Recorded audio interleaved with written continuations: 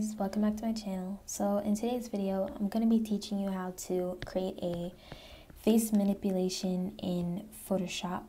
The Photoshop I'll be using today is Adobe Photoshop 2020. So to give you guys a little rundown on what a face manipulation is, it's just when you have a base picture and then you add another picture on top to change the look of it. It's quite self-explanatory and it's pretty easy once you get the hang of it, but this is just a little tutorial on how I do my face manipulations in Photoshop, and I hope this video helps some of you guys. And yeah, so let's just get started. So I'm just going to start off with this picture that I just found on Pinterest, which that's usually where I get my pictures from. I usually get them from either Pinterest or I will get them off of Google Images, or sometimes even WeHeart It. But I mostly like to get my pictures from Pinterest. So I'm just gonna use this picture as the background, and I'm basically just using her body. I won't be using her face. I'm using somebody else's face, and I think the person I'm gonna probably do is Ariana Grande, which I've seen some images over here.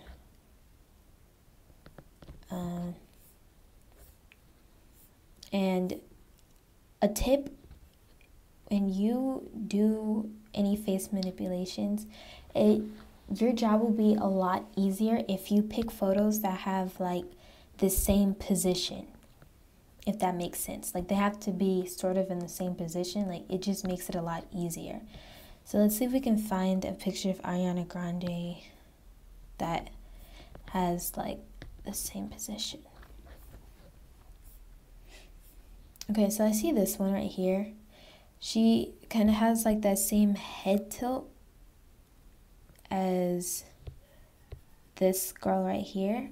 So I think we're going to use that. So I'm just going to copy that, and I'm going to go back to Photoshop. And I'm just going to line up everything right now just to try to get it equal. You can also lower down the opacity to just, if that makes things easier for you.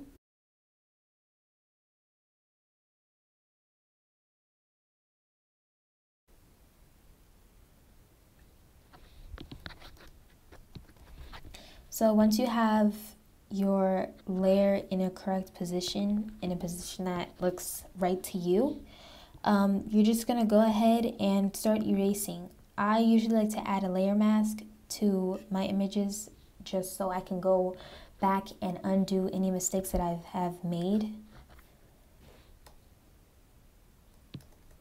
So now I'm just going to erase and just keep the face.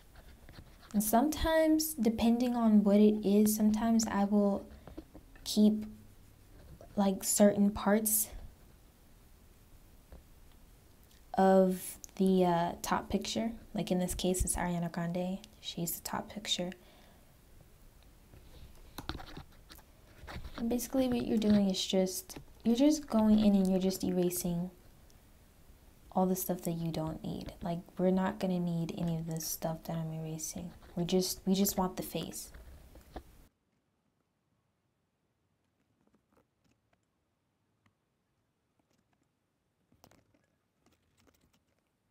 So right now it looks a little bit wonky, like it's just looking a little bit crazy, but once we get this all fixed up, it should be fine.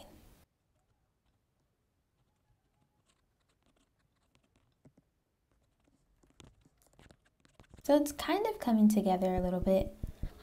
What I'm gonna just do right now, I'm just gonna adjust the head.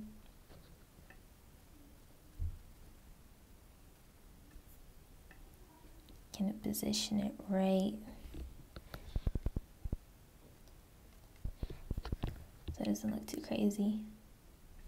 I made the head just a little bit bigger, and the reason I did that is because the forehead was looking like really big.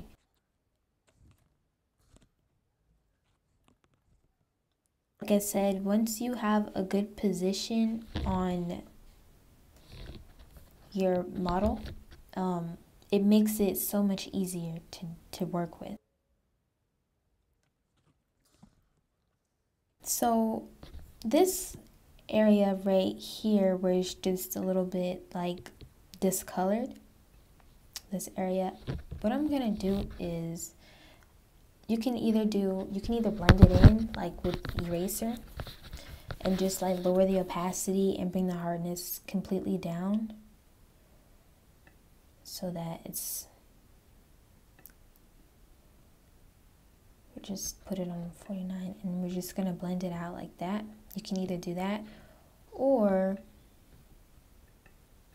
you can use the smudge tool to kind of just pull it out a bit, but this is just a couple things you could do.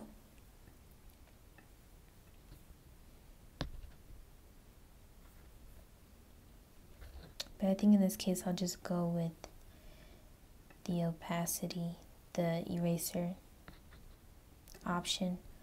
Seems like the safest option.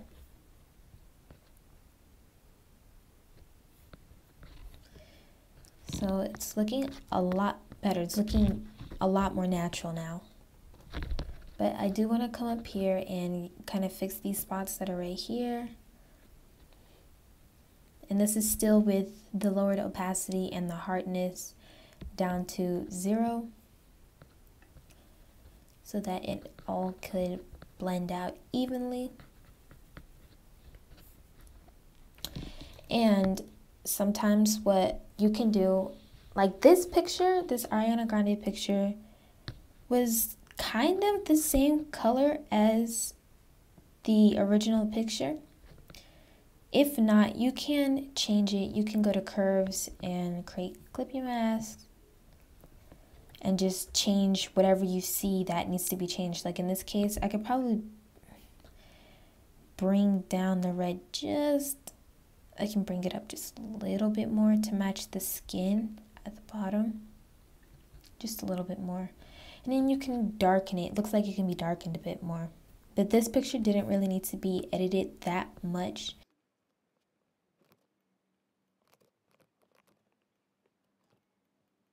In cases like this, the smudge tool is pretty decent to use.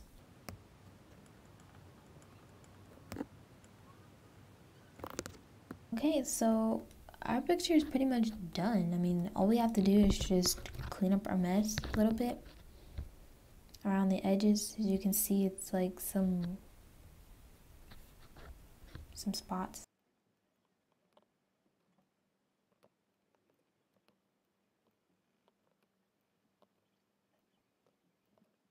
Okay, so like I said, our edit is pretty much finished. You can always take this time to go back and fix any mistakes that you have made. Pretty much done with this edit. It came out pretty great. It was really easy because of the positions that both of the people were in. If you have the right positions and you know what you're doing, it's going to be super easy. And for the ones who are just learning, who are beginners and want to learn, the best advice that I can give to you is practice makes perfect. I obviously wasn't very good with this when I first started, and I just kept practicing and you will get better. So I hope this video helped anyone out there who needed help, and I hope this was useful and helpful. But I'll see you guys in the next video, and if you like this video, please be sure to give it a like and also subscribe if you haven't already. And I'll see you in the next video. Bye.